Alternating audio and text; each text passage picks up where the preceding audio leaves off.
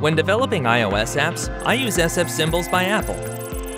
They've got everything I need. For example, I need a pizza icon. And here it...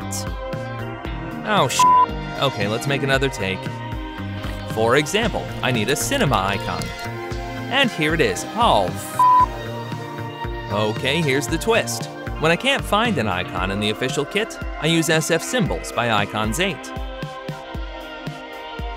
These are hundreds of perfect icons made according to Apple guidelines, easy to download and import into Xcode. Fully customizable in the SF Symbols app.